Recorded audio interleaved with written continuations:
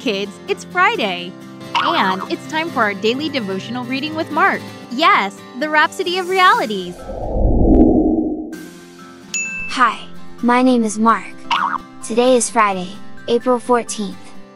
The topic of our devotional is, Keep your mind clean.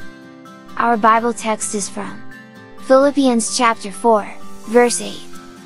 Finally, brethren, whatever things are true, whatever things are noble, whatever things are just, whatever things are pure, whatever things are lovely, whatever things are of good report, if there is any virtue, and if there is anything praiseworthy, meditate on these things. Your mind is very important. One of the things it does is to store all your thoughts and memories. That's why you must allow only the right things in, and keep all the wrong ones out. Today's memory verse clearly tells us how to keep our minds clean, by thinking only about things that are pure, right, holy and proper.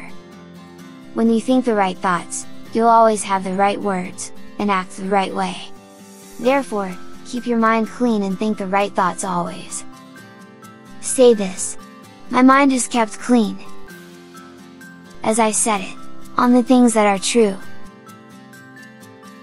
pure, right, lovely, and praiseworthy. Please read the scripture reading for today.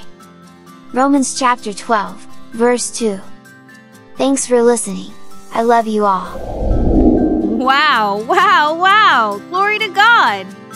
Thank you, Mark. I love you. Bye-bye. See you again tomorrow.